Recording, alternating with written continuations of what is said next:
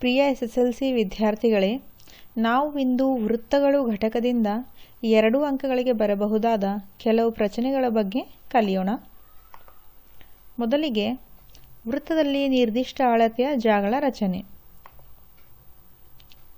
ಈ ಪರಿಕಲ್ಪನೆಯನ್ನು ತಿಳಿಯಲು ಅಭ್ಯಾಸ 10.1ರಲ್ಲಿರುವ ಒಂದು ಪ್ರಶ್ನೆಯನ್ನು ತೆಗೆದುಕೊಳ್ಳೋಣ. ಇಲ್ಲಿ 3.5 ಸೆಂಟಿಮೀಟರ್ ತ್ರಿಜ್ಯವುಳ್ಳ ವೃತ್ತದಲ್ಲಿ 6 ಸೆಂಟಿಮೀಟರ್ ಉದ್ದದ ಜಾವನ್ನು ರಚಿಸಿ ವೃತ್ತ ಕೇಂದ್ರ ಮತ್ತು ಜಾಕಿರುವ ದೂರವನ್ನು ಅಳೆದು ಬರೆಯಿರಿ.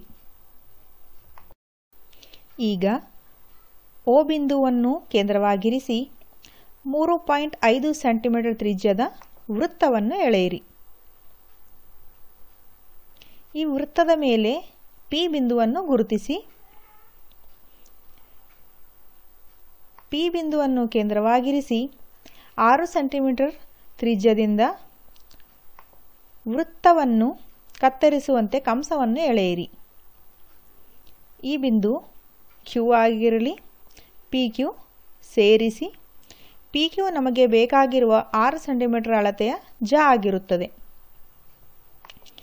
PQ ಜಾನ ಮಧ್ಯಬಿಂದುವನ್ನು ಗುರುತಿಸಿ ಅದಕ್ಕೆ M ಎಂದು ಹೆಸರಿಸಿ. OM ಸೇರಿಸಿ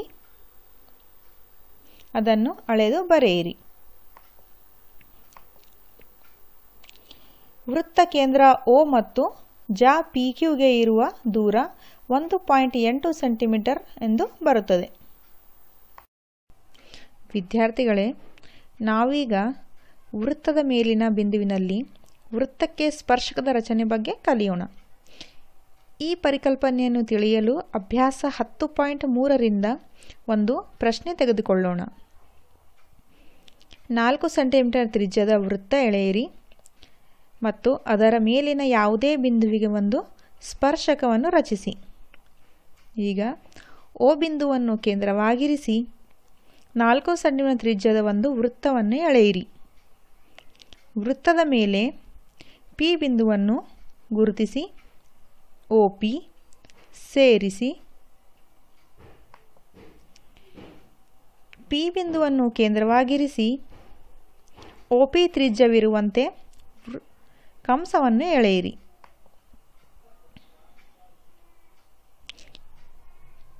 ಈ ಕಂಸ ಮತ್ತು ವೃತ್ತ ಛೇದಿಸುವ ಬಿಂದುವನ್ನು A ಎಂದು ಹೆಸರಿಸಿ. ಈಗ A ಬಿಂದುವನ್ನು ಕೇಂದ್ರವಾಗಿರಿಸಿಕೊಂಡು ತ್ರಿಜ್ಯ ಬದಲಾಯಿಸದೆ ಈ ಮೊದಲಿಗೆ ಎಳೆದ ಕಂಸವನ್ನು ಕತ್ತರಿಸಿ. ಇದು B ಬಿಂದು ಆಗಿರಲಿ. A ಮತ್ತು B ಬಿಂದುಗಳನ್ನು ಕೇಂದ್ರವಾಗಿರಿಸಿಕೊಂಡು ಅದೇ ತ್ರಿಜ್ಯದಿಂದ ಪರಸ್ಪರ ಛೇದಿಸುವ ಕಂಸಗಳನ್ನು ಎಳೆಯಿರಿ. ಈ ಕಂಸಗಳು ಛೇದಿಸುವ ಬಿಂದುವನ್ನು C ಎಂದು ಹೆಸರಿಸಿ. CP ಸೇರಿಸಿ. CP ನಮಗೆ ಬೇಕಾಗಿರುವ ಸ್ಪರ್ಶಕವಾಗಿದೆ. ವಿದ್ಯಾರ್ಥಿಗಳೇ, ನಾವೀಗ ಬಾಹ್ಯ ಬಿಂದುವಿನಿಂದ ವೃತ್ತಕ್ಕೆ ಸ್ಪರ್ಶಕಗಳ ರಚಿಸುವ ಬಗ್ಗೆ ಕಲಿಯೋಣ.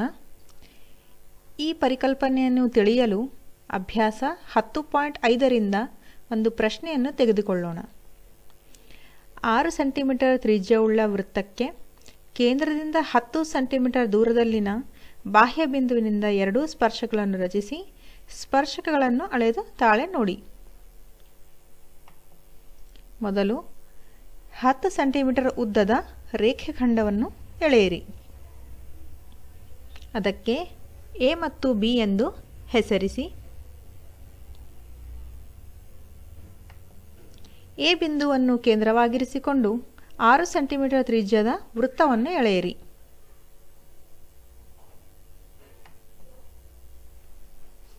ಈಗ AB ರೇಖಾಖಂಡಕ್ಕೆ ಒಂದು ಲಂಬಾರ್ಧಕವನ್ನು ರಚಿಸಬೇಕಾಗಿದೆ. ಇದಕ್ಕಾಗಿ A ಮತ್ತು B ರೇಖೆಯ ಅರ್ಧಕ್ಕಿಂತ ಹೆಚ್ಚು ಅಳತೆಯ ಕಂಸವನ್ನು ತೆಗೆದುಕೊಳ್ಳಿ. A ಮತ್ತು B ಬಿಂದುಗಳನ್ನು ಕೇಂದ್ರವಾಗಿರಿಸಿ ಪರಸ್ಪರ ಛೇದಿಸುವ ಕಂಸಗಳನ್ನು ಎಳೆಯಿರಿ. ಆ ಕಂಸಗಳು ಛೇದಿಸುವ ಬಿಂದುಗಳನ್ನು ಗುರುತಿಸಿ ಅದಕ್ಕೆ ಸೇರಿಸಿ.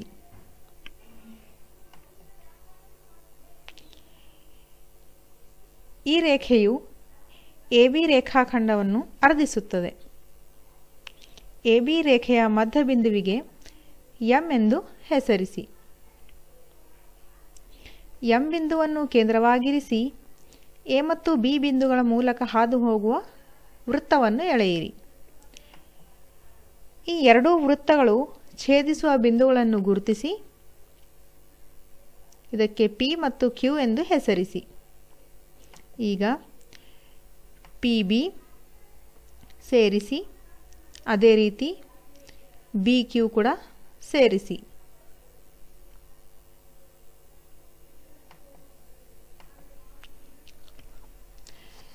PB ಮತ್ತು BQ ನಮಗೆ ಬೇಕಾದ ಸ್ಪರ್ಶಕಗಳಾಗಿವೆ.